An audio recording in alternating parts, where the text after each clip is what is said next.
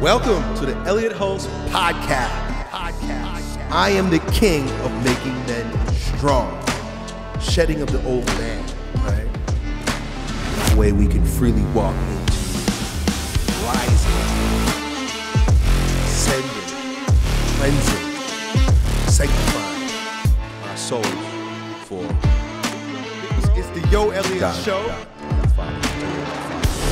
I like that.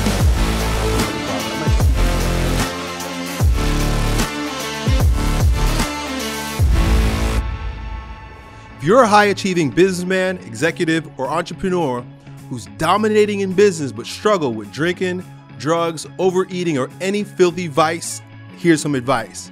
The biggest mistake that you could make is to try to quit cold turkey and use willpower to overcome your cravings. If you've ever quit for a few days or a few weeks only to self-sabotage by binging worse than before, then you know exactly what I'm talking about. Not only has my company helped thousands of men destroy vice and dominate life, I personally confronted and overcome the same struggles when I found myself hooked on weed at the peak of my business career. If you've got 4 minutes to listen to a coach who will help you achieve total self-mastery and control over your inner punk, then listen up. If you don't beat drinking, drugs, or any life-draining dependency in 90 days or less, not only will my company give you your money back, we'll pay for your first month's stay at a rehab retreat of your choice. That's what you need to succeed. So let's go, bro. Just visit waronvice.com. Fill out an application, and my team will get back to you with the details. Hope to see you on the inside. Done. Yo, bros, we're back with the Yo Elliott Show, and today I got a guest who's a spiritual strength athlete, somebody that I can totally relate to, and I think a lot of you guys could too. We got Dr. Jared Zimmerman in the house, a brilliant man, but as well a bodybuilder, strength athlete. Man, so much we could talk about. But today, after my quick introduction, we're going to do a dive into his book that he sent to me over 10 years ago before I was even Catholic, called The 10 Commandments of Lifting Weights, right? And so Jared and I actually met 10 years ago when he invited me on his podcast. And I went back and I looked that up and I was like, wow, this is a real thing. And then he sent me a copy of his book, and it sat on my shelf because, well, a lot of people sent me books, and I wasn't interested in reading it at the time. But in 2019, when I returned to the faith, it was funny. The following weekend, I was going to go camping with my family, and I wanted something Catholic to read. I was like, okay, if I'm going to do this thing, maybe I should read some Catholic books. But I had nothing. I didn't even have a Catholic Bible. But I had your book, Jared. So thank you, man. You were definitely a bridge for me to be where I am today, brother. And thank you for joining me today. That's awesome, man. You know, it's so cool to see, you know, you never know what seeds are going to be planted in a person, and you never know when those things are going to come to fruition. And yeah, I went back and listened to that old podcast and stuff. It's just kind of surreal to be back with you, man. Yeah. And we were obviously both in two very different places at the time. So it's cool that things come full circle. I also was shocked even after refinding your book and then rediscovering the faith. And I started watching Bishop Barron on YouTube. And then I decided to sign up for Word on Fire. And there you were introducing him on the podcast and in the series itself, dude. And you're now at a Benedictine University. You just got your doctorate. So let's dive into the brains and then into the bodybuilding, man. So that sounds good, man. Yeah. You just got your doctorate in what? So general humanities with a concentration in philosophy. I got it at Faulkner University's Great Books Honors College, and wrote my dissertation actually on an American sort of cultural philosopher named Russell Kirk. And I took the idea of the philosophy of personalism, which if any of your listeners are used to, like John Paul II, John Henry Newman, Jacques Maritain, a couple of philosophers of the contemporary age, they were really concerned about the human dignity and the loss of human dignity into these kind of collectivist movements like communism and the like. And Russell Kirk was an American who had very similar concerns. So I wrote it about him as people typically consider him like the father of American conservatism. And so I tried to kind of label him also as a deeply Catholic personalist. And so that was pretty fun to write. It took me about 7-8 months to write the dissertation, then defended last summer. So finally done. So it feels Wow, that's good. amazing. And you got your hands full. You got 6 kids, right? 6 kids. Yep. What are their ages? So I have 4 boys and 2 girls, and my oldest is 15, youngest is 5. And So so what makes it's you decide to rambunctious. go back to university when you got kids still in school, man? So what's funny is it actually started off from that book. I wrote those reflections actually because my mother I made a really kind of cool like framed image of the 10 Commandments, gave it to my dad. He's a big weightlifter, and my mom said, "Hey, you know, you really ought to try something with this." So I started going around to high schools and talking to young athletes about some of this stuff. And then I started to write it down, and then from there, I ended up getting an invitation to apply for a full ride scholarship for a master's in theology from that, because they were just interested in the topic and what I was doing online. Wow. So then once I got the scholarship for the master's, I was like, I mean, I'm an all in or all out kind of a person. So I decided, you know what, if I'm going to do this, man, I'm going all the way. And I took about 3 months off after I graduated with my master's and just went right into the PhD. And because I figured if I left my foot off the gas a little bit, I probably would never go back. So instead, I was just like, nope, going full steam ahead. And my wife, who is a saint, just totally supported me and had a whole lot of like 2 a.m. mornings, doing a lot of reading and writing. Learning to be disciplined in that way was pretty big. But yeah, it was just kind of a dream that I had. And I was like, well, you know, I like you, I'm trying my best to keep the idea of a meathead not being a knuckle dragger, that there are meatheads who think and have ideas and can read the great books. And so I said, I'm just going to challenge myself to do it. While at the same time, still working out regularly, still competing, still doing what I got to do. So I lost a lot of sleep, gained a lot of gray hair, but it's been a fun adventure. Wow, what amazing grace. So you wrote this book, you decided to do a college tour speaking at universities, and one of the universities liked you so much that they gave you a scholarship. Yeah. That's pretty cool, because man. it was an area that, you know, theology of the body is kind of it's still growing. And I know you've spoken with Christopher West. That's right. But when I got interested in it, there was almost nothing for athletes at the time. There was a lot of encouraging athletes to pray, encouraging athletes to take the sacraments seriously, things like that. But I really wanted to dig into like, what is it about physical culture that can speak also to what JP2 was talking about in theology of the body, and try to do it from a decently serious perspective as a person who competes in these things, not just as an academic. And so I think because of that, there was just a big interest in like, this guy would be somebody we would love to represent our school. Yeah, you know, one of the most fascinating things I discovered about the faith is how it redeems the body in a world that grows so spiritual that it denigrates the body. And as a Catholic, we believe in, well, the divinity in a way of the body because of Christ. I mean, he incarnated. And so it kind of like gives a thumbs up, like, hey, the body's not a bad thing.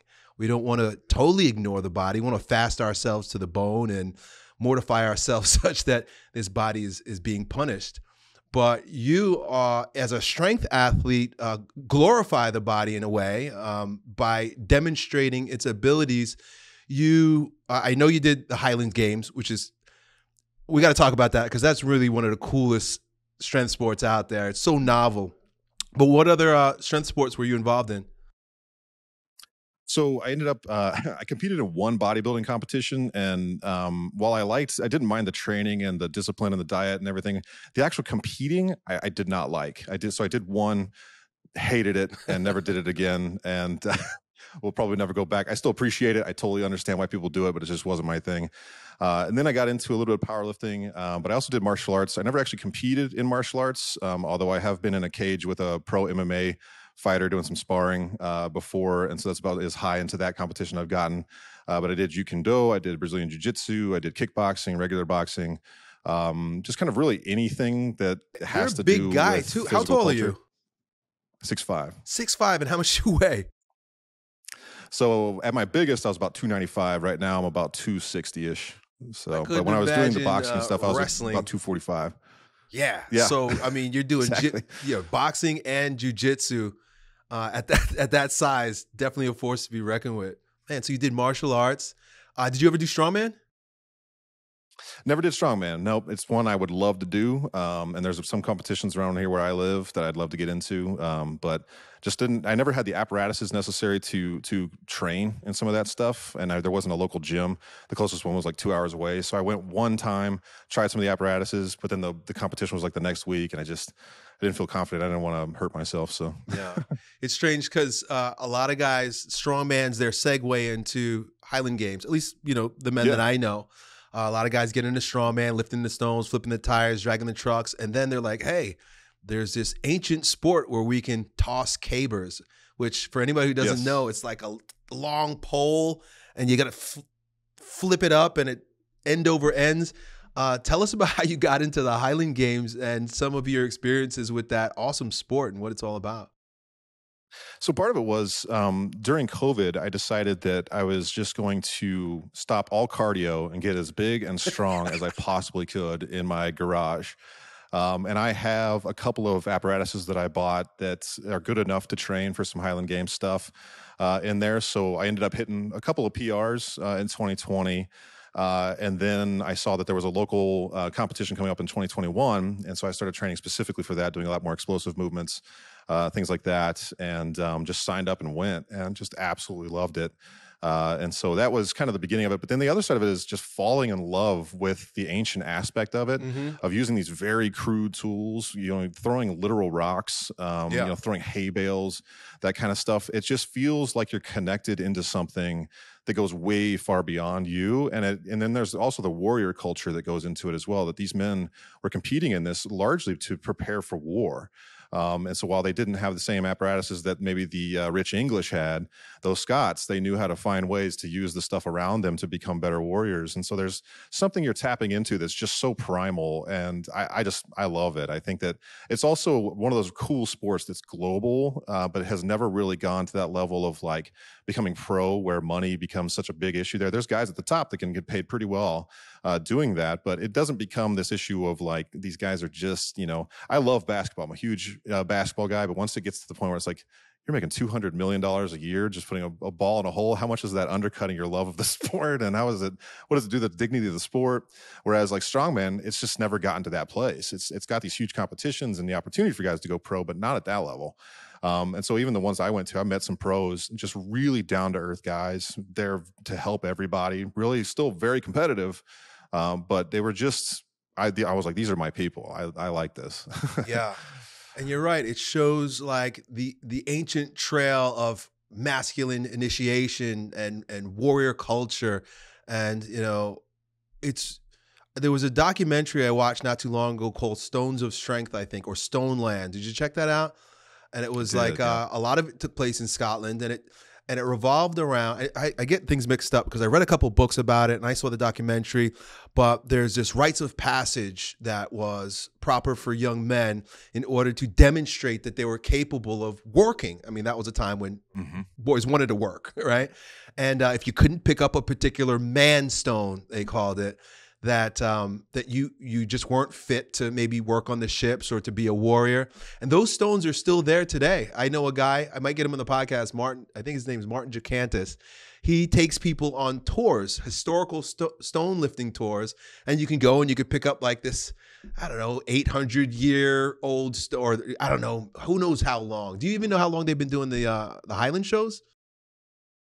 Highland, I think, came in, I want to say 1400s, something like that. But then you have like the Levantadores in northern Spain, that it was another man's kind of way of passage for them. But then also you go to Scandinavia, and they've got these whetstones that you have to pick up that, you know, make it that much harder. And those apparently go back to the 800s. And granted, we might just not have historical accuracy of knowing how long back these actually go. It may be a whole thing. I mean, my kids naturally do it. You know, they just go outside and like, I bet I can throw this farther than you. I can do that. So man has just been doing it probably since post Garden of Eden or something. Right. There's something heavy. Can you pick it up? No. Can you pick it up? And then men work in hierarchies. So we kind of like, you know, there's domination there. It's like he picks up the stone, you don't. That guy's the leader. That guy's and there's not. that great story of like Milo, I I forget what his last name was. He was Of an ancient Crete Greek. or something like that. Yes, yes, Milo Croton or Crete, something. and how he picked up a calf over time until he could pick up a whole bull. And I mean, we're talking about ancient Greece, you know, at that point, and understanding how the body adapts and understanding how that makes him into a better warrior and a wrestler. And it's in our DNA, man, which to me says it's something about God placing that in our heart, placing it in our bodies, that we want these things naturally. And to me, that means it's a good, right? Yeah. So why not participate and make it great? And the body is beautiful. You know, why not train it or treat it in a way that allows it to meet its full potential? Progressive overload as a science. Also, you know, it's like when men started recognizing that they could put effort into something and literally change themselves, right? Because according to theology of the body, like the body is a reflection of the soul. Like you are your body. I like to say that the body is the mind, and maybe even much more than that. That it then sort of crosses over into something a bit more existential, right? Like I became attracted to lifting at a young age, but at the same time, it started to develop my character, and I began thinking more spiritual thoughts. And so, you know, we kind of joked in the beginning about, you know, being a book reading behemoth, or, you know, knuckle dragon genius. But really, the two of them belong together, and lifting, bodybuilding, strength sports, if you're really in tune, will eventually cross over into personal development, and then the ultimate end would be spirituality and Christianity in its fullness. Absolutely. I mean, weightlifting changed my life in a way that, other than coming to know Jesus in a very personal way, very little compares. So I fell in love with weightlifting. I was a huge sports guy growing up. Dislocated my knee playing football, and the doctors were basically like, look, either we have to reconstruct that whole knee or you just start getting strong. And so I started lifting weights and, you know, bought the Encyclopedia of Bodybuilding, went that whole route. You know, Arnold told me to drink oil. I'm probably going to do it, you know, those kinds of things back in the day. But the main thing that I noticed in me is that I was a kid that had not necessarily like these like deep anger issues, but I just had some depression going on. I had some anger going on, as a lot of young boys do, and I didn't know where to put it. Especially because sports, in a way, was my kind of lowercase g God. So I was sitting there like, you know, what do I do now? This is all I wanted to do with my life. And so I was pretty ticked about it. But then I got, as they say, bit by the iron bug, and it turned my mentality from this kind of like, oh, woe is me, these things happen to me, versus screw it, man, I can do whatever I want. You know, I can push through these walls. I can stand on my own 2 feet, learn how to become a man in this way. And my dad was a big part of it. He had a weight room back in I literally lived in the weight room for about 4 years of my high school, because it was the biggest room in the house. And so I just popped a mattress in there and was like, I'm just going to live in here now. So so every morning I was waking up, lifting weights, go to school, still played sports and stuff. But the main thing I noticed it was in here. Yes. It really helped me realize, like, I'm not made of glass, and I'll stand up for myself. I'll figure out what my goals are. I'll figure out a direction in life. If I find a girl that I'm attracted to, I'm not going to be shy and, you know, go off somewhere else. I'm going to approach her and be a man about it. And it was weightlifting, I think, ultimately, aside from the love of Christ and the sacraments, that really just, as they say in the old way, put hair on my chest and was like, no, you can do these things, and you don't have to be afraid. It's fine. It's still a form of initiation. I mean, my son's 12 years old, and when he turned 12, I was like, well, that's it. You're going to lift now. And so every morning he gets up with me and he works out. Today we ran a mile. So it was like an introduction into manhood. And I was lucky enough to be introduced to it at around the age of 13 by my uncle. And it's so funny, you and I have a lot in common in that way. I used to get in trouble a lot. And as a result, my dad kicked me out of the house, per se. And I had to live in the basement. And so living in the basement meant living with the weights, because that's where they were. And for a good, maybe not 4 years, I think for about 3 years, I lived down there with the weights, and being never a really good student, never really liked reading or anything like that. Of course, you know, I was an American kid. I wanted to play video games and play sports. But I started reading bodybuilding magazines.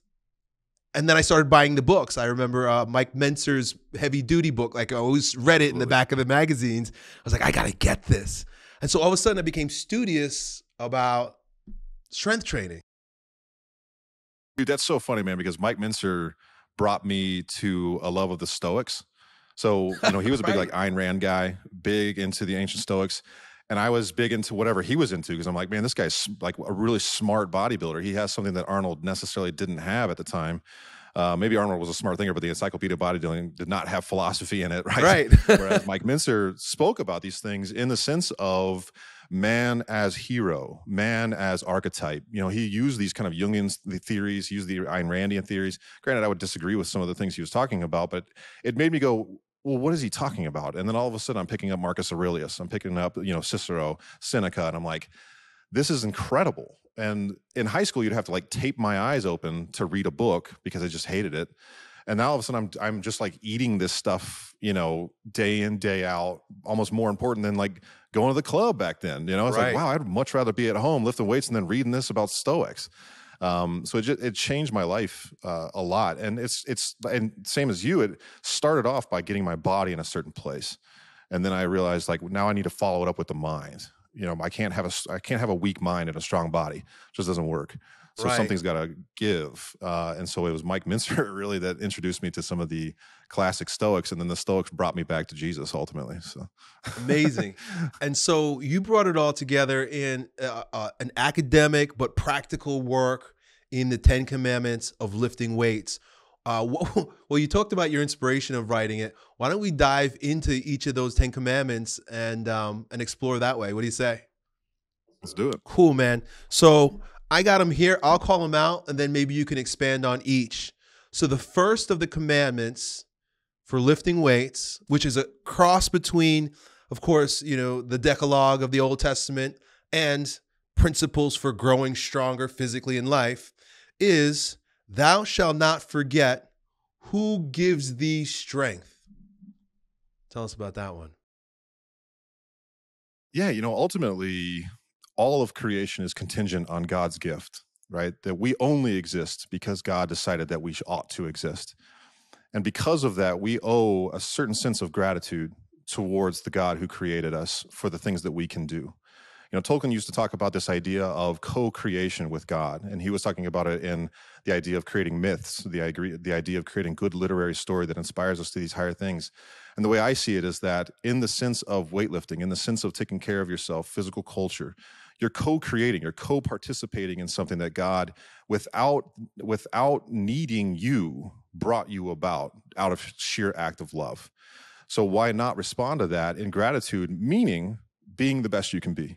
Striving to be as strong as you can be, if that's what you want to accomplish, striving to run farther, run faster, because you're participating in something that God has given you.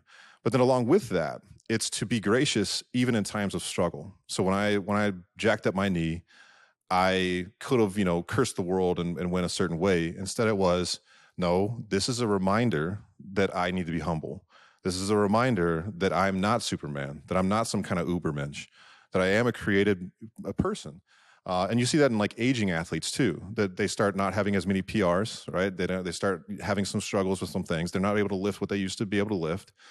And that's a sign that this is a moment in your life where you realize I am a created being. And because of that, I need to operate in that which God gives me. And so oftentimes we forget that because, and it's a strange kind of dichotomy because on a human level, I want young men, especially or young athletes, to think about the idea of strength of something that, you personally have to work on. You have to be disciplined. You have to get the right mentality. You have to eat right. You have to sleep right. And because of that, your muscles will grow. But on the other end of it, ultimately, ontologically speaking, you are only alive and well because God wants you to be. So you have to be grateful for that. And you have to think of strength in that sense. We often think of outside blessings like a new car or a nice job or a nice income as these like God's blessing me with these things. I'm saying strength athletes, guys, all you athletes, you should appreciate these things well beyond just something that you personally have worked for, because it's a constant gift that can at any given time be taken away. So why not be grateful in the here and now? It puts so much into context, right? Because a lot of us go into strength sports or bodybuilding because we got a chip on our shoulders, kind of like you said. And then this sense of pride begins to take over. At least I know for me, I lift myself up by my bootstraps sort of attitude where it's like, well, look what I did. I can do, and you even said it before too, it's slippery. It's like, well, I can do it. I can do anything.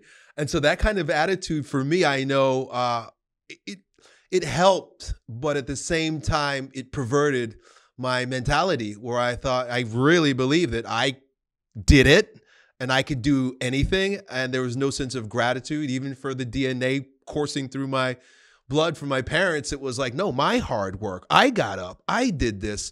When this commandment really grounds us and reminds us that no, and I knew this I learned this from experience. It's great that you have this as a principle and that people could learn it ahead of time. But it was the injuries for me that reminded me, dude, this is not yours. You didn't do this. You didn't make this happen. And as quickly as you got it is as quickly as it can be taken away. So good commandment. Yeah. Number one. Yeah. Commandment number 2. Thou shalt always give the glory of muscularity to God. A little bit of an extension of the first one. So, like as I said, when I first started getting involved in weightlifting, in large part, it was a focus on bodybuilding and more aesthetic than anything else.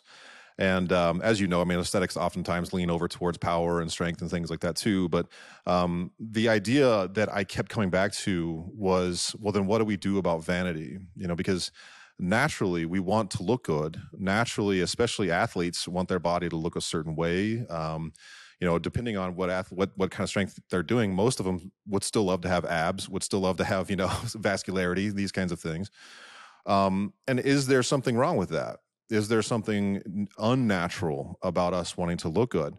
And basically what I think is that if you are glorifying God, and in so doing, you are being modest about the way you do it. So you're not just flashing it around so that, everybody's staring at you, but instead it's, I'm doing this because as a created being, I want to emulate my creator in his perfections. And one of his perfections is beauty. So why would I not try to make myself more beautiful? So long as I can keep my ego in check, so long as I can still stay humble. But also, I'm just thinking about young athletes in particular, guys who aren't married yet. You should want to look good for your future partner. And then for married guys, you should want to look good for your current partner. Right? I think that's something that if you let yourself go, and it just shows maybe a lack of caring, or there's all kinds of things that go into that ultimately. But I try to figure out, what do you do with vanity? Scripture says vanity of vanities, all is vanity, right? And so when it comes to the idea of muscularity in particular, which I think is a beautiful thing, John Paul II says that the human being is the masterpiece of creation. And in so doing, by his body, he's talking about that, right? And so what is it that's so eye-appealing, that's so deeply ingrained in us that we know the body is at a higher level than any kind of art we could operate, any kind of music? There's something else there. Now, how do we make sure that we're not doing it in vanity, but rather doing it in a way that glorifies God? And so I tried to kind of think through what are some of those, and a big one, which we've already kind of talked about, is mental side of things.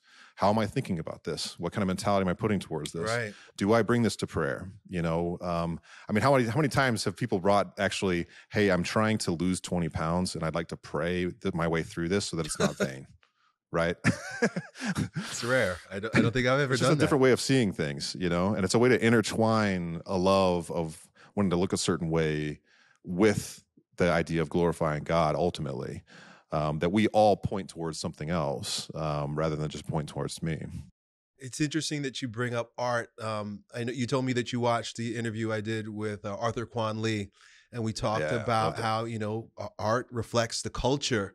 And it's interesting to watch, well, not just the art itself, how it reflected, maybe ancient Greek art compared to the art that we have today, but even the depictions of the body, like a depiction, a sculpture of like the David or something like that, or like these muscular sculptings of men, naked men, but like beautiful bodies that the ancients looked up to and honored.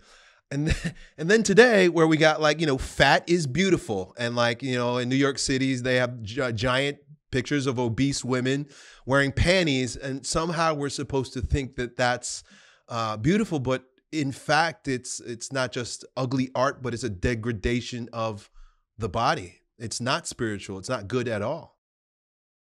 Yes. Well, and I love that you mentioned the idea that, the mind, the body, and the soul are incredibly intertwined with one another, because a healthy body is a beautiful body, right? Ultimately. And so in a way, it's promoting, or it's projecting something that's even deeper than just the physical side of it. Granted, I think in modern bodybuilding, you could make an argument that there's sometimes some unhealthy things going on underneath, some practices going on, that you've got this incredible body, but things are kind of falling apart inside. Yeah. But all that being said, there's still something that the ancients knew. This is reflecting something much deeper. And it's that, I don't know the actual Greek term, but asics, which is basically like the body reflects the soul reflects the body. And so they knew that a healthy, strong body represents something else. And a lot of the ones previously, they were all warriors. So that healthy body also meant something along the lines of protection, providing, being able to stop the enemy from coming into our territory. In order to do that, you can't look like these models you're talking about, right? Like you have to be strong, you have to be able, you have to have a healthy body. So it communicates so much more than just the human body. Commandment number 3, thou shalt use this time for self-realization and mortification. Oh, I love that, especially since I just learned what the word mortification meant a couple years ago. Tell us about that. I'm going to read it one more time. Thou shalt use this time for self-realization and mortification. What does that mean? So the idea of self-realization, and I want to be kind of upfront about it, I think I am in the chapter as well, that I'm not talking about the sort of Buddhist practice or this Eastern practice of finding oneself in the void. Rather, I'm going with what Socrates was talking about, and you see this in a lot of saints, of who am I? Truly, who am I, right? What do I stand for? What are my principles? What are the things I'm not willing to bend on? What are the things that I want to live out? What are my goals? Ultimately, in Christ, that's what we are. We find ourselves fulfilled in Christ. But as we've talked about before, there's those moments of just on a human level of figuring out, what am I all about? These anger issues are coming from some, and it's likely because I'm not living according to what I know my principles are. So I'm upset. And so finding that out, I'm a huge Bruce Lee fan. Even though he wasn't Christian, I still think he was an incredible philosopher. I actually have a son named Bruce that I named after him. So just an incredible guy. And a big thing for him was, even in combat, I'm learning more about myself than I am about the enemy. Right. So even in that, I'm learning more about who I am, how I react to things. And the way he explained it, and you actually can see a correlation between him and John Paul II, that I come to find myself ever more through the interaction with other people, because I have to react in a certain way. I have to, respond in certain ways. And the way I kind of explain it in that chapter is that in the weight room, you've got this like thing in front of you that you've got to respond to. Are you going to, put 5 more pounds on the bench press and wimp out? Or are you going to say, nah, this thing's moving. I'm going to move this thing regardless. And then that spills into, as I said, with other things like even dating life and spiritual life. And you learn, I'm not made of glass. You learn, like, I know what I'm about. And sadly, I think in the modern world, that's a question that just doesn't get asked nearly enough.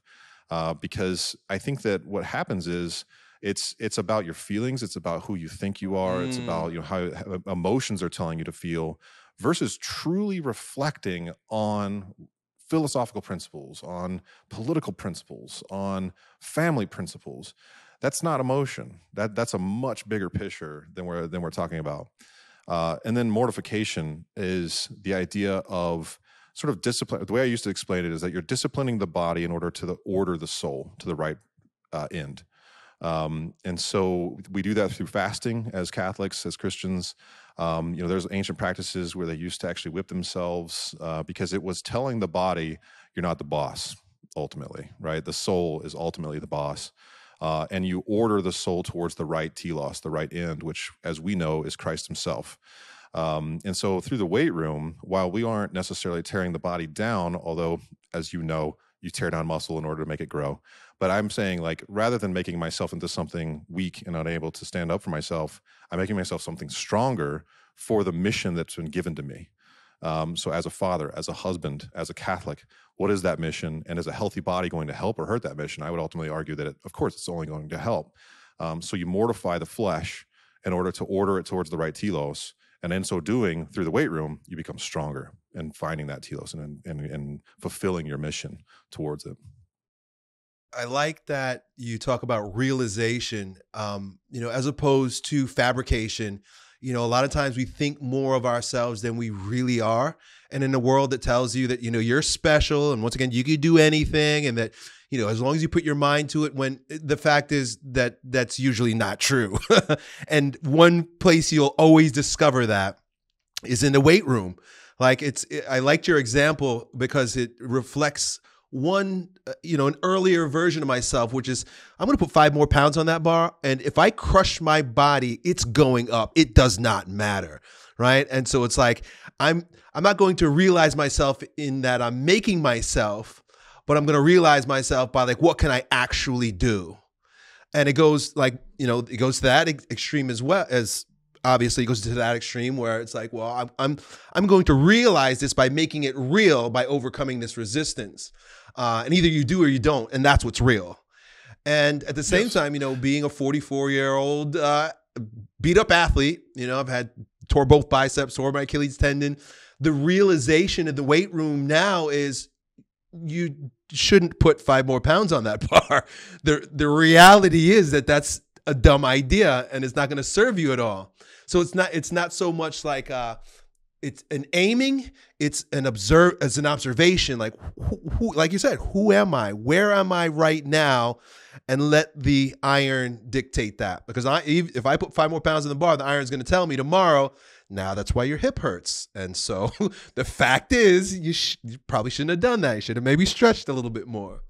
And I love the mortification part. I think that's we're talking strength sports and lifting weights, and of course that's where I made my scene, made my splash on the scene. But today, has a lot to do in the work that I do and the men that I mentor, a lot to do with denying the flesh, right? Like there's so many tempting vices, from pocket pornography on your phone to guys are smoking vapes wherever they go. And it's like they just can't break away from this dopamine dripping pleasure seeking. And so mortification in the same light is, how can I deny myself, punish myself, but also deny myself, right? Yes. And in a time of such high levels of consumerism, where it's actually cheaper to go to McDonald's and get a double cheeseburger than it is to go get some chicken breast and vegetables, the little small things like that mean a lot in the long run. And so you learn those things that can take you away from the idea that being comfortable all the time is just not a good way to live. It's just not. And so I try to bring up the kind of the martyrs, the ancient warriors, especially the high school guys. They always kind of glob onto those things, and college guys too, of, look, these people are people who you think, like, so St. Jean de Brebeuf, who's a North American martyr, I mean, this is somebody who had his fingers bit off by the American Indians, went back to France and begged, send me back. I want to go back, but I need somebody to hold up the Eucharist for me. Like, you want to talk about cojones? Yeah. I mean, that's it, right? And that's the level that all men are ultimately called to, maybe not to red martyrdom or whatever, but we all are called to some level of strength in that regard. You ain't going to get that with the pocket porn and the easy fast food and the, all these other things that just make you feel comfortable all the time. That's not to say we can't take part in comforts at times. There are times, there are places, just as scripture says. But ultimately, like, you need to be prepared for a very difficult life, and that's a good thing. It's not a good thing to be comfortable all the time. So to hold those images in our minds of like, I want to be the samurai in the garden, man, who's ready to go fight whenever it takes. But it takes a lot of discipline, takes a lot of mental, physical, spiritual discipline to get to that place. But when it's time to go, he's ready to go. And that is what I encourage guys to think about, of like, look, when life hits you smack in the face, because it's going to at some point, what kind of life are you living now that you're going to be able to stand up for yourself, do what you got to do, and keep the faith. It's not going to be through comfort. I thought of something while you were speaking. You mentioned that this time, that's how you describe it. This time is for self-realization and mortification. I think that that's significant as well because discipline is about structure, and structure is about carving out time. Like I've discovered, and I'm pretty sure there's scientific facts behind the fact that I just said it was a fact. Fact behind the fact that the more you carve out time in a structured way every day, same time, doing what you got to do, the more flow and the more the greater your discipline and commitment and virtue by carving out that time. So I think that was brilliantly put. Let's go to number 4. Yeah, and I think especially males are very repetition oriented. They need their schedules, and when those things get thrown off, it's tough.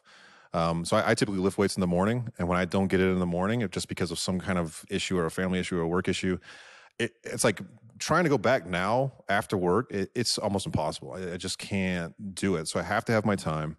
And if I don't have that time, my whole day is thrown off. Yeah. It's just kind of a funny thing. Yeah. It has to be 7 days a week. It has to be, at least for me.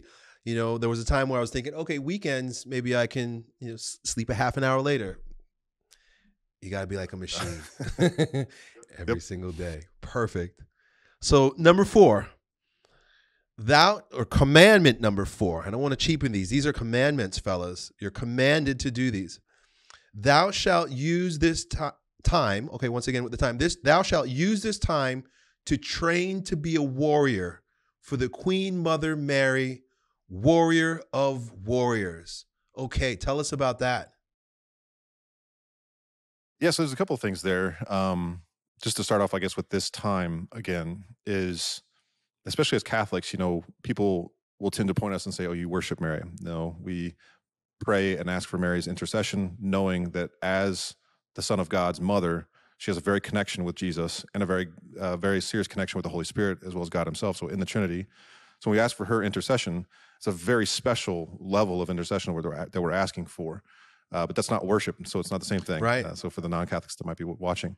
But the time in the gym, thinking about a Marian devotion of, even in here, I want Mary to be my prime intercessor here. It, to me, just communicated a big, importance of Mary's role in salvation and in our relationship with Christ. But 2, if you look at the ancient understanding of the Queen Mother, so we call Mary the Queen Mother traditionally because Christ is King of the universe, right? So Mary being the Queen Mother, if you look traditionally in the medieval ages all the way back to the ancient biblical ages, the Queen Mother had a very specific role. One was that she represented everything that was good in this country, worth fighting for and worth dying for. So soldiers would look to the Queen Mother as, this is what I'm actually going to war for. Her virtuousness, her purity, her beauty, what she brought into this world, our King. That's what I'm going to war for. But then the other side of it is that we call Mary a warrior because even in the book of Revelation, we see her as depicted standing on the serpent's head. So the primary, fighter against Satan himself in this world is Our Lady. And it's such a beautiful way of showing how she fought through humility, through do whatever he tells you, through, helping even Christ do his first miracle. She was there for him. And in that way, she's there for all of us. So I tend to see her more as like a Galadriel figure from like Lord of the Rings, of somebody who helps bring the gifts into this world that's going to help us fight. And to me, to leave that relationship, that intercession, that prayerful love outside of the weight room is folly, because this, again, is where we're realizing who we are. This, again, is where we're grateful for what God's given us. And we're participating in something that God has given us to co-create in a way.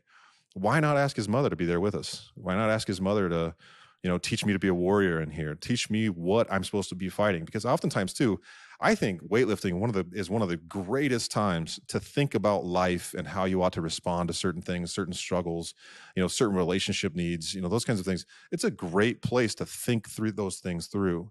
So what I'm saying is invite Our Lady into those moments too. You know, have her intercede on Christ's behalf for us in those moments. She knows exactly how to fight. She knows exactly how to win the war. Well, if you're going to call yourself a warrior, if you're going to call yourself especially a warrior for Christ, you've got to have his mother next to you. There's so much to unpack there. That's pretty amazing. Where do I begin? You know, as the mother of Christ, she brings God to earth. And in a lot of ways, when we're in the weight room, I'm seeing this correlation where like we're almost being rebirthed. And so by bringing Mary into our practice of strength training and weightlifting, maybe there's a sense of being rebirthed. Maybe her grace, being a mother, right? Which all mothers are the bearers of matter, right? We're all clothed with the flesh of our mother. That the graces that she brings to us in the weight room will help a sort of a rebirth happen, both, you know, physically in matter. She's our spiritual mother, and then also in life. But then I'm also thinking about this warrior part, right? From what I understand, I'm newly formed in the faith, that there's nobody that Satan hates more than Mary. And, you know, you might say, well, you know, what about Jesus and stuff like that? But he hates Mary in a special way because she's a creation, right? Like Christ is God. And so Mary being a creation that's higher than him as an angel just makes him so mad. And, you know, they often talk about the Antichrist, but I can't help but to think that there's a deep anti-Mary in the world. You know, being a Catholic, one of the things that we're confronted with is all the misconceptions about Mary and her place in our heart and in the faith. And to be a warrior is to stand up for the truth about who she is, regardless of the hate that Satan has placed in the hearts of many well-meaning people and Christians. But we got to fight with the sword of truth. Yeah. Yeah, one of my favorite sort of reflections about Mary, one is from Fulton Sheen. So if anybody doesn't know who that, he was an Archbishop of the United States. Very, very popular TV show back in the 50s. You can still see it on YouTube. It's called Life is Worth Living. I have a son named Fulton. He had a big impact on me. But he actually compares in his book, Mary, the World's First Love, Mary as a perfume bottle, that if you dump out all the perfume, even years later, you can still smell the essence of what was in that bottle. And in Mary, what we have is the womb that birthed Christ himself into this world. Literally, the incarnation of God himself into this world was through her womb. Now, we can ask spiritually, rebirth me in your womb. Now, what happens is the essence of Christ is now grafted onto you. And you're brought into this world through Our Lady's spiritual womb, if you will, as her spiritual children. And I have always loved that image of like what we're actually asking for is give me that essence. Give me whatever it was that you provided Christ in his incarnation. I want it. I want it grafted onto me. And it was through your womb that it happened. The other side is that I love Mary as the undoer of the Eve's knot.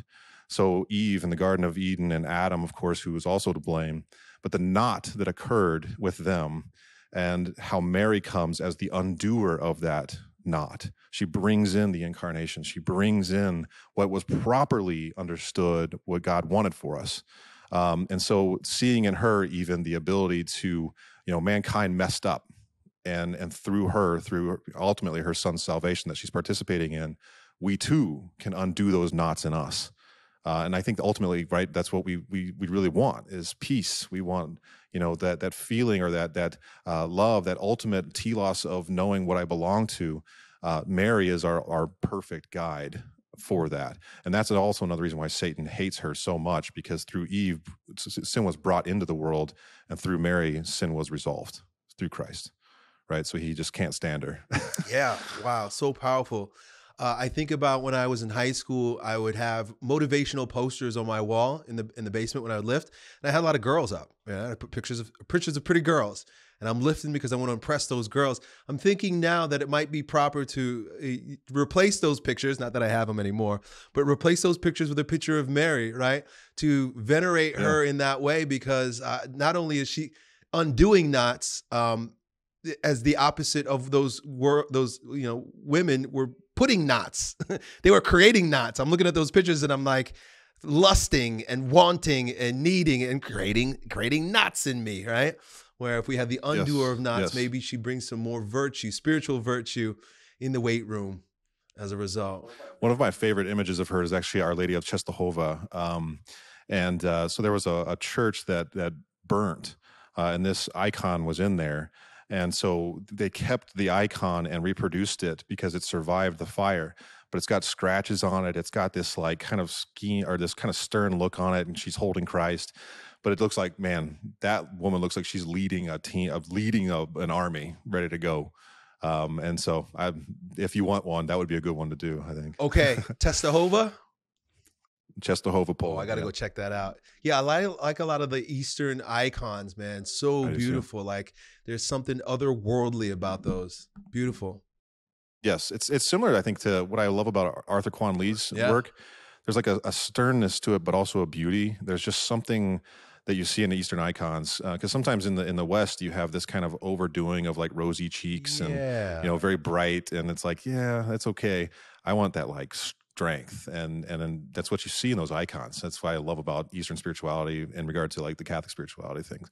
It's awesome. Yeah, I love those. I'm gonna definitely check that out. That's gonna be in my gym. Okay, so we're up to number 5, 10 Commandments of lifting weights. Thou shalt use this time to appreciate what masculinity is, truly a gift from the Almighty. I'll read it one more time. Thou shalt use this time to appreciate what masculinity is, truly a gift from the Almighty. Tell us about that one. Yeah, and this one, it's funny. I originally wrote the 10 Commandments of lifting weights for males in particular because I was going around speaking to young males as athletes. But the more I think about this one in particular, I think it's something that females could also better appreciate as well. So one of the big concerns I had as I got into speaking, as I got into working with young athletes, was the ways that masculinity is portrayed. And of course, I wrote this 10 years ago. It's only gotten a lot worse in the culture. And so like, I think one of the examples I use in that chapter is like, I grew up watching Superman, and now everybody's growing up watching like SpongeBob. It's two very different realities of what masculinity is aiming to do and what we want our young men to become. And now, I mean, gosh, now with all the trans stuff and everything else that's going on in the culture, it's only getting more and more confusing, especially and again, I don't want to say that I'm not concerned about femininity, but I specifically wrote this, and we've already talked about femininity through Mary, so I hold femininity very high in regard to the feminine warrior, right? But what I'm talking about right now is masculinity, and one of the things I mentioned in there is what we've done in the world is we've narrowed our understanding of both masculinity and femininity. So while I look at the saints, and I've got like St. Francis of Assisi over here, I've got Don Juan of Austria, the great crusader, over here, I've got St. John de Brebeuf over here, they all represent masculinity in Christ, but they perform it or practical or live it out in a different way. Yet they're all masculine, right? They're all images of masculinity. And what we've done is said, nope, it's only this thing. It's likely toxic, and it's only interested in taking advantage of women, overstepping, their bounds, and just going after money, cars, and girls. And it's like, that's not at all what God intended masculinity to be. Ultimately, masculinity is a reflection of the love of God as Father, right? It's more especially shown in the life of a father and the life of a husband. So that's a huge call. And sadly, because of the way the culture portrays masculinity in all these different various forms, now we've got this whole, what do they call it, Sigma thing, where I'm going to eschew all civilization. I'm going to go beyond the rules. It's like, well, you have to be part of the civilization to help the civilization. But now it just continues to be this kind of like distortion of what it means to be a man. And I think that in the weight room, as we've kind of mentioned already earlier in our conversation, when you lift weights, you learn things about what it means to be a man. You know, in the past, it used to be, I'm going to take you out to the farm. You got to farm with all the guys. You know, it's funny. I used to lift weights with my dad pretty decently regular. Very rarely would we actually talk. We would just do our thing. And we would like, hey, man, you think you can throw on another 5 pounds? We wouldn't talk about life very much. We would just sit there and like listen to some music and just hit the weights hard, right? And in a way, it was like, yeah, I didn't need to communicate anything. It was my dad teaching me this is what men ought to do, right? Get calluses, work hard, go out there and, you know, into the world and make something of yourself. It wasn't necessarily something that had to be communicated, but now I think we do need to communicate these things. We need to be talking about what it means to be a man, talk about the fact that that spectrum that the world's offering through the culture is way, way too damn narrow. We need to really understand what masculinity is, because I think that's what's causing a lot of this gender confusion, to be honest. It's like, just because a girl wants to do something rough and tumble doesn't mean that now she's a male, right? Same thing the opposite way. Just because a man wants to be a little bit more soft, it doesn't necessarily mean that he now has to become feminine. I think in the man, you find the lion and the lamb, and you need both. And so in a way, the weight room can teach us, athletics can teach us what it means to be a man. And this is when I'll get my fire hose out, man, because I just am very passionate about the way, sadly, masculinity is portrayed today. It just, oh gosh, it's ruining a lot of lives. Yeah. The weight room is unique in that it's something that men are designed to excel at. Now, of course, I have 3 daughters, and you know they're female bodybuilders and stuff, but they'll never, ever, ever, even if they take all the steroids in the world, they will never be as strong as your, you know, average power lifter, right? And so it's you know, given that we're talking about the weight room, this is one of those areas where a boy can become a man, because it separates you. And it will. My son is only 12. His sisters are a little bit older than him, but he's already starting to show signs that I'm going to be stronger than you, and I'm catching up very quickly. And there's going to come a point, and even his height is going to be a point, and the girls are waiting for it. They're like, they pick on him now, but they know that there's going to come a point where he's just going to blow right past us, and there's nothing we can do. Exactly. That's happening with my oldest is 15. He's a boy, and he's now my wife's almost 6 foot, and he's now taller than her and wider than her, and you know his muscularity is showing up. And so now it's a whole nother level that it's like, hey man, if you're disrespectful at all, this just looks bad on you as a man, like, because you're now bigger and stronger than her. So don't talk to her like that, you know? But it's funny. He was every day measuring next to my wife, and then now he's clearly like 2 inches taller. So yeah, a uniquely masculine thing. All for girls working out, but it's the man cave. I'm all for girls, especially learning some jujitsu. I think you know, particularly that position of, if a man's trying to take advantage of my daughter, I want her to be able to know how to choke that guy out. I got no problem with my daughters learning how to do that. And it's one of those sports where it doesn't matter how big you are. You can just destroy somebody with that leverage, you know, knowing how to use your body. I didn't stick with jujitsu, maybe because my ego was shot when like a 16-year-old girl choked me out. Now, of course, I could have slammed her, but I was playing fair. Sure. And like, you know, we're doing what we have to do. Next thing you know, she's like wrapped around my head and she's choking me. I'm like, seriously? Yep. So that's a good point. You know, my daughters play soccer right now, but soon that'll come to an end, and they're starting to wonder, what should I do next? I think I'm going to take your advice on that. Yeah, we're going to do some jujitsu. Yeah, I mean, my daughters, I've basically just taught them 3 moves, particularly from a vulnerable position. So if you think about a guy trying to take advantage of a girl, well, there's a couple chokes you can do from that position that you choke a guy out. It doesn't matter how big and strong he is. You can just keep choking him until he passes out. And I'm all for women learning that kind of stuff. Yeah. Like, defend yourself if you have to, you know. I didn't, because you're not going to win out strength, or like, you know, hitting them or trying to push them off. It's not going to happen. But if you go after those corduroids and you squeeze like it's life or death, that guy's going to pass out, if not worse. And to me, some guys trying to take advantage of my daughter, go right ahead. That's like a soft strength. You know, you're talking about the spectrum of masculinity, and you know, you got like Muay Thai, which is hard strength. But then there's that soft strength. And so, yeah, even in the weight room, even with athleticism, there's that broad spectrum. We live in this world that wants to just narrow things down. You're a this or you're a that. Exactly. No, it's a lot more than that, and so is masculinity. Awesome. So that's number 5. Number 6, thou shalt never use this time for self-glorification, as vanity is deadly. Okay. Yeah. So I built this off of that, the other commandment we talked about glorifying God ultimately. And basically just a consistent warning that if you're doing this out of personal vanity, out of personal ego, eventually you will find yourself unbalanced. And so whether or not that means that, you have these moments in your life that you were vain, and then all of a sudden you realize like, this is worth nothing. I mean, I had that moment in college where I was all about, just trying to get as big and bodybuilding as much as possible. And then I finally had that competition. I'm like, at least for me, this is not my thing. I use a comparison where like, so let's say there's a guy in a weight room, and this actually happened when I was in college, but a guy was, he had a pretty decent amount on the weight rack that he was doing some bench presses. I think he had like 315 on there or something. And I'm watching this guy from the pull down machine, and he's just looking at everybody saying, who's checking me out? Who in here is just amazed by the fact that I can knock 315 out, right?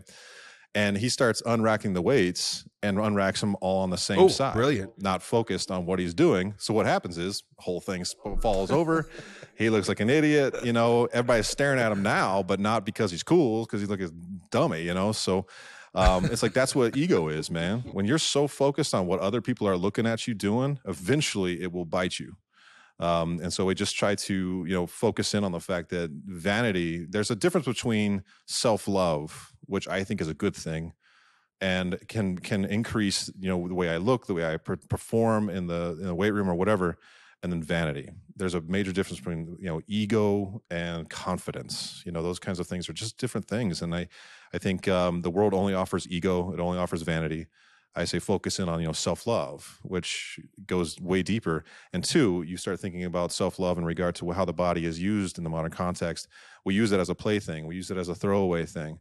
True self-love, it means I am so dignified, I'm not going to let anyone use me in that capacity. I'm not going to let my own body be used in that capacity. So therefore, I need to focus in on what is good self-love. How do I use this opportunity to not see it as purely a vain outing or an egotistic outing, but rather something that I'm trying to build who I love about myself and ultimately, again, in Jesus. But that healthy self-love is something that we are not good at as a culture. Yeah, and I agree. It totally lends itself to a disembodied faith, right? Like you said, the body is a plaything. And this culture absolutely gives us this YOLO sense where like, I have this thing, it's beautiful now, let me squeeze the juice. Let me get the most pleasure out of it. Let me use it in the most degrading ways, not realizing how divine it is to have this body. And it's a tough one, man, because, the world glorifies the flesh. Vanity is... Man, it's more present now than ever before. I saw a really interesting meme the other day that was a play off of the story of Narcissus, right? Where we get the word narcissist. And, apparently he was staring at himself in the glassy mirror of the lake that they stopped at, right? And so he became mesmerized by his own mirror, or the image of himself, that everybody left, all the other soldiers left, and he was trapped there. That sort of caused him to move in a spiral downward. Well, this one was somebody looking in the phone and seeing a mirror of themselves. And it's like we literally every day are walking around with Narcissus Pond in our hands, just checking out our selfies, checking out how other people are responding to ourselves. Even myself being, on YouTube, I wasn't prepared because YouTube was brand new at the time. And of course I was very immature. One of the curses of Narcissus was that birds followed him around and repeated everything that he said to himself. And so he couldn't even get away from his own words. And I remember just being haunted by my own words. I couldn't even watch my own videos because I was just my image was so immersed in that pond, in that mirror. And it's a very slippery slope. People go to the gym today, and it's not like, when we went to the gym when we were in high school, Nobody was making vlogs about their workouts. Nobody was posting pictures of themselves flexing in the mirror. It was just me and my brother and the barbell. Of course, I was looking in the mirror, but I wasn't getting feedback from the whole world in an instant about what I'm doing. And so this one's huge. It's a slippery slope. It is, yeah, and it's. I mean, our culture rewards vanity in a lot of ways. Look at our celebrities and stuff. I mean, a lot of them are just very sadly vain people that make a lot of money from being very vain. And it just, to me, to use again that image of the warrior in the garden, somebody who doesn't care about what anybody thinks about them. They're working on themselves. They're working on becoming a great warrior. They're working on the garden of their soul. That's where it's at, man. I remember even back whenever I first got into bodybuilding and watching Pumping Iron, I was always much more of a fan of Lou Ferrigno. Like, no, that's my man right there. I don't want to be Mr. Beach going, tan and all that stuff. I'm like, get me down there screaming Arnold. I'm down for that. You mentioned Sigma. But I think there's something to that of like, you're not doing it out of vanity. You're doing it out of something else. Yeah. There's also this sort of reaction, extreme reaction. You mentioned Sigma. I think you mentioned it in this one or one of the commandments, but that extreme is also unhealthy too, where like, there's this meme of the Sigma lifter. He's got his hood on and he's got his earpods on and it's just him and it's the iron and nothing else matters. He doesn't care about anybody. He doesn't care about anything. He's just tracking his macros. He's doing his work. And he somehow thinks there's virtue in hiding himself from the world, somehow separating himself from the world. But it's no less narcissistic than the person that's shining himself in the world. And I know this, there's this phrase that we like to use in our culture now, in the spheres that I run, called monk mode. And so they think that this, this Sigma guy represents the monk mode, where I'm just focused on me. But when you really consider what the monk would do, it's everything except focus on himself. The Benedictines that moved out, yeah, they were men going their own way, right? They were MGTOW back in the day, but they were doing it in an ordered way. They weren't doing it to build myself up for me and just focus on me. They were denying society, but also denying themselves. Big difference. Yeah, and it's from to go back to the idea of masculinity again, that ultimately, if you look at the order of how God created hierarchy within the human species, men were created to protect, to provide, preside, as our friend, I think Ryan Mickler would usually use those as terms. But the ability to do actions for the good of others over and above myself.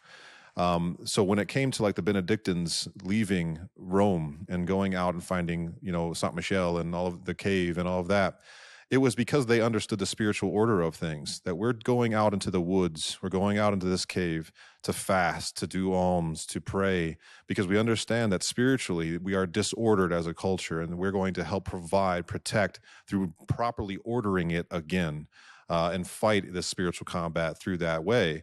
So when it comes to then the very real kind of MGTOW or the Sigma of disappearing, it's like, but what ultimately are you accomplishing for the community? What ultimately are you accomplishing for the culture, other than just making yourself big and strong, which again, I think is awesome. But at some point you got to come out of that cave. At some point you got to like perform and be a man that provides, protects in its own capacity. So even if you're not married, even if you don't have kids, you are called to be a father in this world in some capacity. Now, young men might not quite understand that yet, but eventually you'll get there and realize like, yeah, I need to help coach. I need to mentor. I need to disciple. And so this idea of MGTOW, if it's to disappear, to come back stronger, I'm all for it. I think that sometimes we need to have our 40 days in the desert and do our thing. But if it's to disappear in order to eschew society, in order to eschew community or the culture, that to me just says like, then you don't understand the proper order of your nature as a man. Like you are called to go out and to mentor and to coach. We can complain about the culture all we want, and I think it's pretty messed up, but the best way to go about that is let's start mentoring again. Let's start coaching again. Let's start discipling again. Let's start inviting young men back into the weight room with men that know what it means, to be a man. And so I just think that, sadly, this kind of growth of the Sigma and the hard part is like, in one sense, I get it, because it's a hard situation out there for young men trying to find a good partner, all of that kind of stuff. It's a tough reality. But ultimately, we need guys that are willing to work on themselves out in the culture. We need them out creating, building, doing. That's the way God ordered it. And so if we are going to help kind of move the culture, save the West, it's got to be men leading the charge. And so we need the men that are willing to do those things. I love it. This is great. I'm having a lot of fun, man. This is one of my favorites. Hey, man. Yeah. It's like we're blending bodybuilding and Catholicism, Exactly. two best things in the world. Cool. So we are on, so that's 10, 9, 8, 7. Thou shalt pray before, during, and after one lifts. Well, I break this commandment. Tell me more about it, and I'll make sure that I do it. Yeah. It's a way of just kind of incorporating your spiritual life very seriously and practically into your time in the weight room. Oftentimes we don't think about, usually like when I'm getting ready to work out, I might, drink a really strong cup of coffee, maybe a little bit of pre-workout, getting pumped. I'm trying to move my heart a little bit, trying to get the blood moving. But that can still be a time of prayer. Oftentimes we think of prayer as like, I need to sit still. I need to take some deep, heavy breaths, calm the mind, maybe pray the rosary calmly. But it's like, you know what? King David was jumping around, going nuts in front of the tabernacle in the Old Testament. What's wrong with praying like that? This is a way that ancient cultures prayed all the time. And you think about crusaders, you think before going into the war that they were about to fight, they just stood there calmly and didn't let their heartbeat get up. Instead, it's like, let's yell some Ave Marias, man. Let's get this going, and let's get that thumos rolling in the proper order so that we can go into the weight room properly. But then in the weight room too, and I typically listen to music. I'll have something on while I'm in there. I've tried doing the full silence, and sometimes it's good, but I like having a little bit of music to listen to. But that doesn't mean that you can't, before you put that barbell on your back, before you pick it up over your head, why not just say a little, Lord, this is for you. Lord, this is for you. Mary, this is for you. St. John, this is for you. St. Joseph, this is for you. Use it as you wish. Use it as you wish, and just keep offering it up. And then lastly, one of my favorite times actually to pray is when I'm done working out and I'm spent. Because you have now just given everything. You're sweating, and if you, depending on what kind of workout you're doing, but laying down and you're just kind of letting the sweat roll off. And you're like, Lord, this was awesome. And I hope you can use this in some capacity. I want to give this time to you. And now I'm just going to rest. I'm going to rest in you. And so it's like 3 different kinds of prayer that you get to do during a weightlifting session that people tend to create this kind of like, I don't know if I want to say stereotype, but style of prayer that means I need to be quiet, focused, alone, doing a certain thing. It's like, well, there's other styles of prayer, and I think that nothing that we do that's good for the human person, good for the glorification of God, can't be prayerful. Even if you're working on the car, why not? You can sit there and pray during that time. It's a great time to have a conversation with God. So to me, St. Teresa of Lisieux said that every heartbeat of ours should be a prayer. So why not focus in on weightlifting as an opportunity to do that too? Now that I reflect, it's interesting. I actually brought training into my prayer life as opposed to the other way around. This is what I mean. And so I pray the rosary every morning. But, I found myself sitting. I was sitting and praying the rosary, and I'm like, I don't want to sit any more than I normally sit. And then I started kneeling. And so I would kneel. And, I was kneeling on a pad, and I had my, feet down. And then I was like, you know what? I need to work on my flexibility. I should be able to kneel and totally folded down and sitting on my heels. And so now, and it's painful, and I have to really focus on my Ave Marias and breathing through them while I'm mortifying my body. I'm building flexibility. I'm training my joints, but at the same time, I'm in a prayerful position. I'm in a humble position, and I'm praying my rosary with my body. That's a beautiful thing about the faith too that I've discovered, is that it's such a physical faith that a lot of the prayers are like, with the beads or with the kneeling or genuflecting, like it's a very physical, all the prayers are very physical. I mean, we don't just jump into prayers like Protestants do, which is very cool when they do it. It just flows. But there's, the opening, in nomine Patri et Filii et Spiritus Sancti, like crossing your body. The body is brought into prayer. Yes. Yeah, one of my favorite stories of Christ is the healing of the blind man when he spits in the mud and then takes that mud and rubs it in the guy's eyes. And like we worship a Lord that got mud out of the earth and rubbed it right in a guy's eyes in order to heal him, in order to open his eyes. So that embodiedness is what we are called to participate in. Like we need physical things. I love when incense is at mass. I love when there's loud bells. I love even the idea of going to Eucharistic adoration and sitting there looking at our Lord in the species of bread. It's like this is a very physical thing that I can literally look right at. And then of course the history of the icons and you know the statuaries and all of that stuff that's part of our faith. I just think that God infused so much of what it means to worship, what it means to participate into the created order, that man, when it comes to weightlifting, when it comes to disciplining the body in that way, I just, it's an amazing opportunity to say, even this blood, sweat, and tears is yours, Lord. Like this is, you know, as about as gritty as I'm going to get with my prayer, and I'm going to give it to you, you know, take that mud and put it in my eyes during this time, right? Yeah. That spit and mud and put it in my eyes. Yep. I like how you mentioned, you know, the idea that we have to have a set time for prayer, you know. When I returned to the faith, I kind of came in through some Orthodox books because I started fasting, and then I discovered the Philokalia, and I started, you know, reading the Desert Fathers and, you know, the early church, which of course, you know, kind of reminded me that, oh, I'm actually Catholic.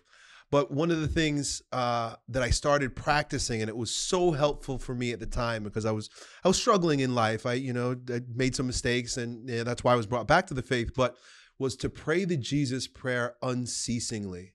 And I remember reading a book by St. Ignatius of Brianachov on the Jesus prayer and how he called it the prayer of the heart. And so it's like you breathe the prayer. And so on the inhale, and I still, if I can't sleep at night, I'll still do it. Or if I'm stressed out, I'll do it. And it's just, it's physical because it's a embodied prayer. But on the inhale, it's Lord Jesus Christ, have mercy on me. And so, you know, think about Bruce Lee, right? And yeah, but here we are, we're breathing in the light of Christ. And yes. Yeah, what I love about the Catholic Church too, for any of your listeners, if they get the opportunity, just go online and look up Catholic Church Catechism and look up prayer. There's a whole section on prayer, and in it they define the various levels of prayer. So you mentioned the idea of the way Protestants pray, which they call ejaculatory prayer, which was used in particular. But it's the idea of randomness, of coming to God, of Lord, you know, looking at God and doing as much as we can to praise Him, to worship Him, you know, all of that. But then there's what we might call rotary prayer, or the traditional prayers, such as the Hail Mary, the Our Father, these prayers that are given to us. And the beauty is that within each one, I think there's 4 or 5 levels of styles or types of prayer. And the beauty is that in the Catholic Church, you find the depth of every single one of them. And you can participate in every single one of them. So going to a high liturgy, which is the highest form of prayer, the highest form of worship that we can have on this earth, there's all this orderliness to it. And there's these very specific prayers that are supposed to be said. But then there's moments of the opportunity for the faithful to come to the Lord and say, these are the prayers of the faithful. Lord, we're praying for this. Lord, this person died. Please, you know, bring their soul to heaven with you. You know, all these kinds of things. And to me, it's like that shows such an incredible depth of what God's offered us to participate in His love, that there's nothing really, I mean, granted, there are some things out of bounds in how we do certain things, but in a way, God has placed these in our hearts. And so whenever it's natural, whenever it comes forth. So even if like your listeners can't think of something to say, you know, before lifting weights, but they want to pray something, hey, we got rotary prayers. Say a rotary prayer. That's fine. You know, say those things that the Lord has, or that the church has taught is the right way to say things to our Lord and the right way to worship our Lord. But then at the same time, you can have those moments of like, Lord, I'm lost. I don't know what to do. I'm just here to ask you, please help me. Or Lord, this person's hurt and I need to help them. You know, we can do all of it. And that's the beauty of being a Catholic. I think that as much as I love our Protestant brothers and sisters, their inability to do the sign of the cross, their inability to say the Hail Mary, it just breaks my heart. because there's so much grace in those things, and there's so much that is good for the human person ultimately through grace, but also through our own humanity. That it's good to be ordered in that fashion. And so I love the fact that we have all these various ways. I've done years of liturgy of the hours where it's very orderly. There's very specifics. I've done years of having like, hey, I really just am not into that right now. So I'm going to go do my rosary. And that's going to be the main thing I'm focused on. You're still focused on the gospel. You're still focused on, this idea of consistently going back to our Lord. And so it gives you all these options. And I just think that that's a really awesome spirituality, or a really awesome spiritual gift that the church brings us to say, look, if you're just not feeling this thing, maybe you're just not there, and that's fine. Go this route. There's all these other routes you can take. So anyway, that's just kind of me preaching to the non-Catholics out there, but I just personally love it. Yeah, I love that too. It's freeing, to the ejaculatory prayers are cool, but at a certain point, like, you run out of things to say and start sounding the same anyway. Why not use the prayers that the saints taught us thousands of years ago, right? Like, you just made up your own. Exactly. At first it was cool, but now you're saying the same thing. And so it gives me a sense of freedom, and I love memorizing them, right? Because at any moment, if it's a moment of prayer, and I think sometimes it becomes an ego thing too, like, oh, I hope I say the right thing, or I hope I don't sound silly, or I hope that was a good prayer. I was like, if I pray the St. Michael prayer, it always sounds good. It never sounds bad.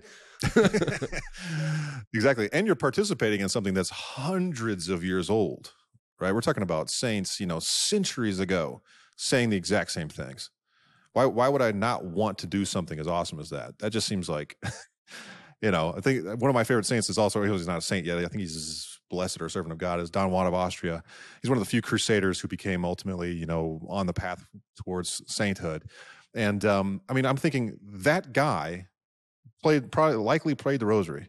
Why would I not want to do that? Why would I not want to participate in something that this guy who, fought for the West, fought for Catholicism, fought for his faith in this most heroic fashion?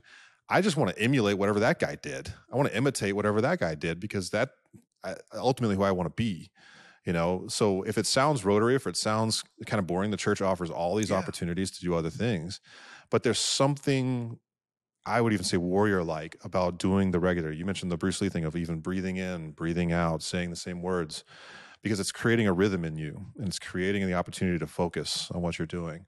So I don't know. There's such a treasure trove there that it's incredible. To me, I think it's one of the great pathways into the Catholic Church, is participating in some of these spiritual acts that we can do. Yeah, the prayers.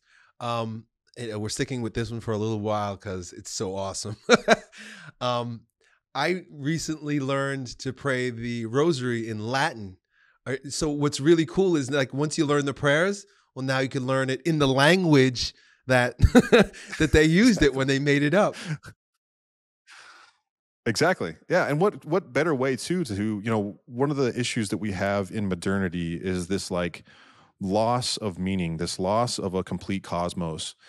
And when you learn something like Latin, you are now, through language itself, tied to thousands of years of history. You're participating in something that's so much bigger than you, and all you're doing is being able to say these words in a rotary fashion. But you're participating in something much bigger than yourself when you do that. That's why they called it the universal language of the church, because no matter what culture we went to, no matter what their language was, we can use this to teach them how to worship. And so that's why it's still a tradition in the church. But I just think that, we can go into the whole modernism thing too, and the issue with the cosmos. But to me, prayer is just the great way of tapping right into the traditions, to these ancient cultures. I remember one time I did a video, probably 9-10 years ago, about how to increase your masculinity, how to be more of a man. And one of the principles was pray. And I remember somebody commenting underneath or shared it and said something like, "This is the most ridiculous thing. What kind of a man spends his life on his knees?" And I'm like, hey, guess what? The American Indians prayed. The Vikings prayed. The Japanese samurais prayed. Like, all these incredible warrior cultures of our time, of the entire millennia of humanity, have all prayed. Not all of them have been necessarily Catholic, but they've all prayed. There's something there that we participate in when we do those things, and it calls us to a higher good, ultimately, right? I love that scene in Gladiator whenever he has the statue of his wife and daughter, and he's talking to them as if they're in the afterlife. And he's like, I know I'll see you again. And his friend asks, what do you say to them? And he's like, to my son, hold on to the horse like this. But he's like, to my wife, it's not for you to know. It's like, but you're participating in prayer in this kind of beyond physicality, beyond materialism, that our world just doesn't do well now. And so I think this is an opportunity where in one way you're participating in physical culture. You're literally physically holding on to things, barbells, rough, cold things. And at the same time, you're inviting Christ in with prayer. You're praying. It's like you are now participating in those same things that the American Indians understood, that the Japanese samurai understood, that American Indians understood, that this is only good insofar as it's accomplishing something beyond ourselves. And so why not do that in this time? Man, I love it. That's awesome. Cool. So that was number 7. Let's see. 8, 9, 10. All right. Number 8. Commandment number 8. Thou shalt pray that one's strength is useful in the will of God. I like that. Yeah, and this goes back to something we said a little bit earlier, that we're all given a mission by God, and we're all given various vocations. Some might be called to the priesthood, some might be called to married life. Most people will be called to married life. But we are all given missions to be, and I was thinking particularly of men as fatherhood, brotherhood, those kinds of things that if you're going to get big and strong, it can't just be to be big and strong. As cool as that is, there needs to be other aspects of it. It doesn't mean you can't be less big and strong. Get as big and strong as you necessarily want to be and can be, but just know that it's only good insofar as it's teaching you to be something in your mission. So if you're lifting and you have children, or if you're lifting and you have a wife, that's what's ultimately being worked on. You can aim at your goals, have your PRs, you want to deadlift 1,000 pounds, go do it, man. But just realize that there's a larger part of this, that what you're doing ultimately is training towards being a better father, better husband, better boyfriend, better man, ultimately. And I think ultimately for us as Catholics, we fulfill our sanctity insofar as we live out the will of God. And the will of God is our sanctity. It is for us to be saints, right? He desires us to be with him in the afterlife for all eternity. And so in this way, you can work on your sanctity, you can work on your character, you can work on better understanding your mission, your vocation. Why would you not take these moments when you're lifting heavy things to do that? That just makes a lot of sense to me. Yeah. And I've experienced that if I'm not keeping the will of God in mind, he'll remind me. I think that's where a lot of my injuries come from, right? The minute I begin to slip into egotism or vain, it's like, wait a second, I gave you this gift, and you're not using it for what I want you to use it for. And so I need to course correct you. Yes. Yeah, ego lifting is a thing for sure. And people get hurt, out of those kinds of things. One of the guys that I actually have followed his plan quite a bit is Jim Wendler. He does the 5-3-1. And a big principle for him, is what does he call it? Minimal increases for maximal effort, right? So he says, rather than trying to throw 50 pounds on and get one squat out of it, throw 5 pounds on and build up, as you go. Because sometimes what we want to do is like, hey, I'd really like to hit that 500-pound squat. I've only done 425, so now I'm going to throw 75 pounds on and see what I can do. It's a great way to get hurt. But the idea of chipping away at those things that are unessential to the will of God, even in the weight room, it's like, well, then ultimately you're not going to find yourself injured. You're not going to find yourself trying to ego lift. Granted, ego lifting is a lot of fun sometimes, but it can lead towards injury, especially as you get older, type of thing. So, but I love that idea. And Mike Mincer was like that too, of this idea of do the minimal things properly and you will get maximal effort in the end. And I think that, we do these things in our life all the time of, we try to pick up the things that big grand goals. Granted, I'm all about goals. But if it's not in line with what we're meant to be ultimately, which is saints, then you're going to find yourself off track at some point. And I think that the physical culture can tell you that, but also the mental side of things, and even our just physical goals, our financial goals, if those are out of line with what God wants ultimately for us, ultimately that means they're meaningless, to be just completely frank, right? Because if it's not making you a saint, right, then what is it? What is it accomplishing, yeah, right? If it's just fulfilling your ego, then that's nothing. Or worse. So I think that the weight room is a great way to learn that. Yeah. Yeah. If it's not in God's will, then there's no gray area, then it's Satan's will. Exactly. Okay, so we're up to number 9. Thou shalt listen for the whispers of God in this time of reflection. Okay, so we're lifting weights and God is whispering. Yeah, it's so I'm not very good yet, even now, about being able to tell you exactly what line it is in Scripture. All I know is that Scripture says it, that God does not come in a gong. He does not come in these loud, moments. Rather, it's these small whispers. It's these small moments that He comes, and there's a mystery to that. And I think that sometimes what we think, and this spills into the weight room, but also spills out into our real life, that we want this kind of road to Damascus moment, like St. Paul, where God just like slams me upside the head. And granted, He's done that to me without a road to Damascus moment of like, you idiot, what were you thinking? Those kinds of things. But in the weight room, I think it's the ability to like really sit and reflect. And of course, I come from more of a powerlifting background where sometimes you're waiting 3 to 5 minutes in between, sets, and you're trying to kind of calm the self a little bit up until about 60 seconds before, get back jacked up a little bit. It's like, man, that's a great little 3 minutes there of just being able to like calm the mind, just calm the mind. Bruce Lee said one of the greatest things to master is learning how to remain calm.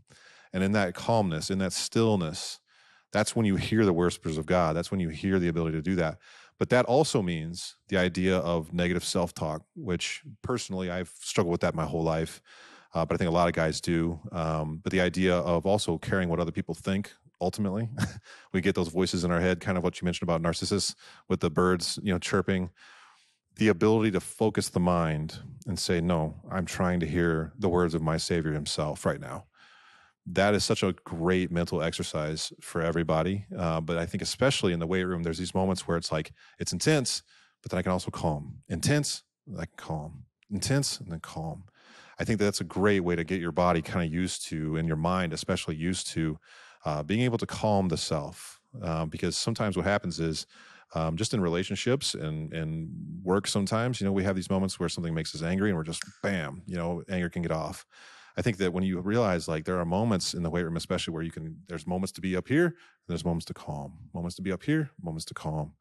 I just think that's a really, really good mental exercise. Yeah. And knowing the distinction between the two and when it's proper, like, I've discovered as I've gotten older that when I have this sense that in the past I would need some kind of caffeine, right? Like I'm not feeling like pumped up, and I'm thinking, well, that means I need some energy. I need some caffeine. I need a pre-workout.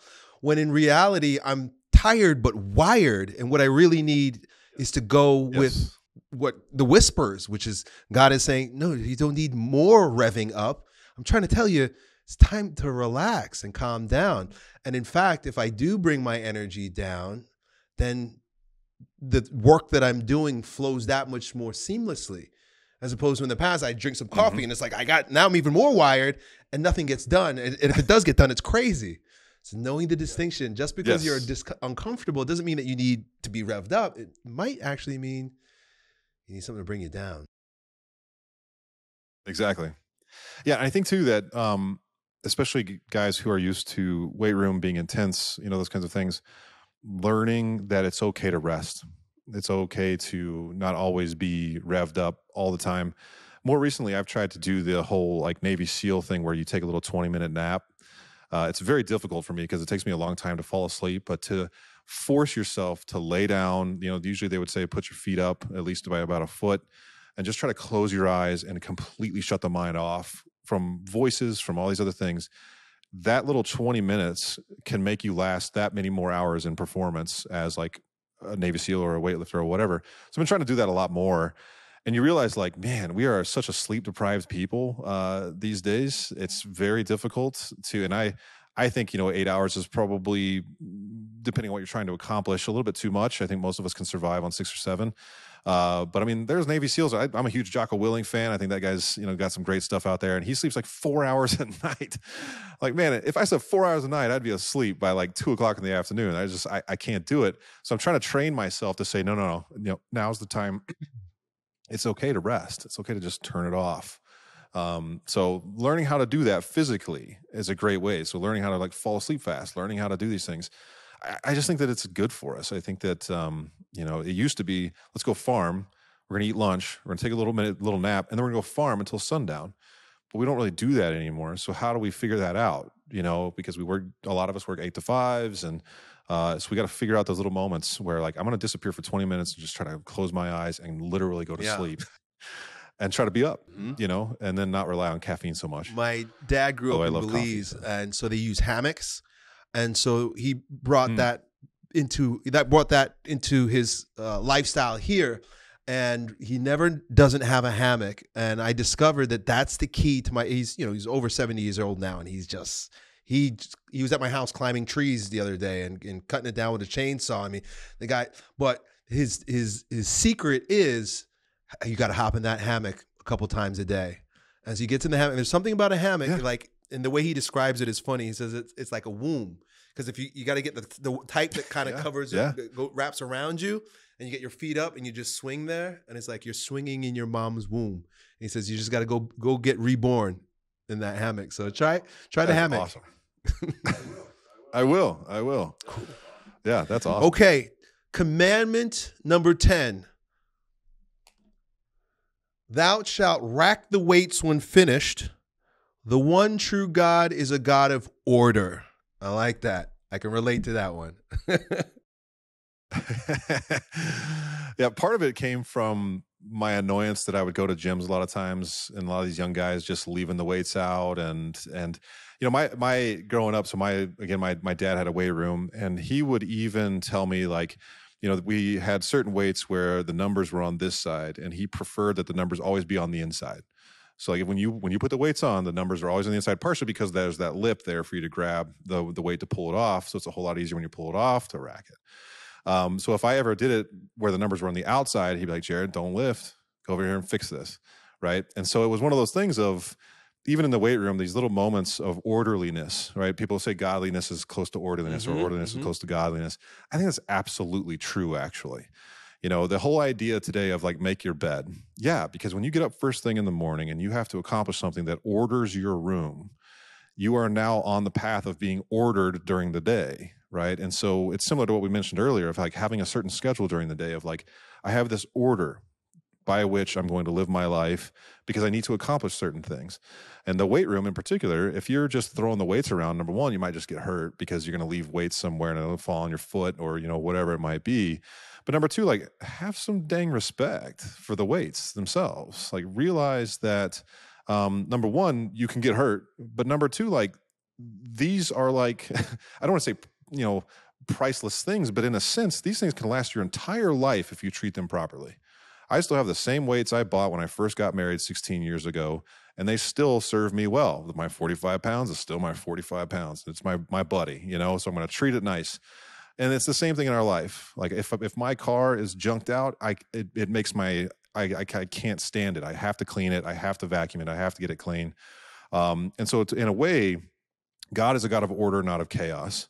And so if we are going to participate in God's goodness, in his attributes, such as order, then we need to do the little things properly. We need to order, you know, even the way we dress, the way we stand, they should be all, you know, ordered in a certain sense. And I think that in the weight room, especially, because of the potential of getting hurt if you do anything disorderly or chaotic, then why wouldn't you live ordered? Why wouldn't you want to live ordered in the gym? So I see some of these, like, bodybuilders and stuff that do some of this crazy stuff in the gym where they're, you know, trying to curl, you know, 400 pounds and stuff. And I'm like, look, I get it, man, but I can tell you that's pretty chaotic in my book, because they're likely going to get hurt somewhere. But I don't know. It's just a great way to kind of physically say, I'm not going to live a chaotic life. And it starts here. I remember reading this book, The Sacred and Profane by Mercer Elliott, and he talks about how you make things sacred by creating ritual around it. So, you know, the fact that you turn the plates inside out, it's like that's a ritual. And as a result, you take something that's profane, okay, we're lifting weights, we're just slapping on plates, to no, it's a sacred act because there's a ritual, there's a way that we do it, and then it elevates the entire thing. Exactly. It's funny, even if I'm lifting with a friend and they do it backwards, I can't do the lift You profaned the barbell. It's sacrilege. The ritual's off, man. Exactly. So I just think that, and that includes things, you know, even like machines and stuff of like, one of the worst things you can do to the other people in the gym, granted, I work out in my garage, so I don't, you know, my wife lifts weights, and so I don't want to leave a mess for her. But one of the worst things you can do for somebody who goes to a gym is like, hey, there's a big sweat, you know, mass up at the top where your head was touching the bench. There's also, you know, you left some weights on there. I can't even lift that, or it's too light or whatever. Like the last thing you want is somebody else to come up and have to wipe your sweat off, have to take your weights off. It's just, number one, it's just rude. But I think that as a man, you should not say, like, I don't care about you enough that I'm going to leave this completely disordered. I'm just going to leave because I got what I wanted out of it. And that's a horrible way to live in the weight room, but also out too. Like, I'm just going to use these things to my advantage. I'm going to use and abuse them as much as I want. I don't care who gets this after me. You know, you should think about your car in the sense of, you know, eventually you might have to sell that thing, and the person after you is going to want it ordered. They're not going to want it torn up. They're not going to want it smelling like dog crap. They're not going to want it, you know, all that kind of stuff. I feel like that used to be, at least it feels this way, used to be the norm. You take care of your things. You know, my grandparents had the same washing machine for like 50 years because they just took care of the same thing. And now I'm like, granted, I think they build things to break these days, but it's like, I want my things to last. I want my house to last. I don't want it to turn to junk the minute I'm done with it. So to me, it's just, one, there's a divine aspect to it, that you're participating in an attribute of God by being ordered. You know, there's an order to the cosmos. There's an order to the way things are created. And in that way, you're participating in it. But number two, just for you, for your habits, for your life, it's good for you to be ordered and consistently, because part of it is self-respect, to be completely honest. Like, if you're disordered, if you're living a chaotic life, it's because you've lost respect in yourself. And so that spills over into other areas of life. But again, going back to the weight room, I think that's just a great physical way to teach people to live an ordered life. I agree. The 10 Commandments of lifting weights. That was so proper. Every bit of it was perfect. That was awesome. Thank you so much, Jared. This has been an amazing talk, man. Yeah, man. So what do you got going on? Where can happy to you do know? so. I know you were making some podcasts back in the day, and you create a lot of media. Where can people learn more about what you got going on these days? Yeah, so if they want to check out my social handles, almost all of them are just Jared Zimmerer. They can go there for sure. After this conversation, so as of right now, actually the book is out of print, but I'm actually thinking about just putting it up as a free PDF. If people just want to give me their email address, they can get it, and I'll just give them the whole book. All good. So I'm going to set that up, and I will start sharing that on my socials whenever that's ready. The other aspect is that I am now here at Benedictine College in Atchison, Kansas. And we've got some great content coming out later this year, probably starting later this summer. We'll be releasing some things. I'm actually in the studio now for some of the stuff we're going to be filming. So some big stuff coming there as well. But yeah, those would be kind of the main two spots. Nice. Yeah, I did go look up your book on Amazon again because, like I said, I left my copy at home. And I was like, maybe there's a Kindle edition. I saw one copy, a used copy for $77. I was like, wow, somebody's trying to hawk that book, but hey, it's worth it. But now you got them, the 10 Commandments of lifting. Yeah. Thank you, brother. God bless you. And I hope to do this again sometime. Absolutely, man. Anytime. If you're a high-achieving businessman, executive, or entrepreneur who's dominating in business but struggle with drinking, drugs, overeating, or any filthy vice, here's some advice. The biggest mistake that you could make is to try to quit cold turkey and use willpower to overcome your cravings. If you've ever quit for a few days or a few weeks only to self-sabotage by binging worse than before, then you know exactly what I'm talking about. Not only has my company helped thousands of men destroy vice and dominate life, I personally confronted and overcome the same struggles when I found myself hooked on weed at the peak of my business career. If you've got 4 minutes to listen to a coach who will help you achieve total self-mastery and control over your inner punk, then listen up. If you don't beat drinking, drugs, or any life-draining dependency in 90 days or less, not only will my company give you your money back, we'll pay for your first month's stay at a rehab retreat of your choice. That's what you need to succeed. So let's go, bro. Just visit waronvice.com, fill out an application, and my team will get back to you with the details. Hope to see you on the inside. Done.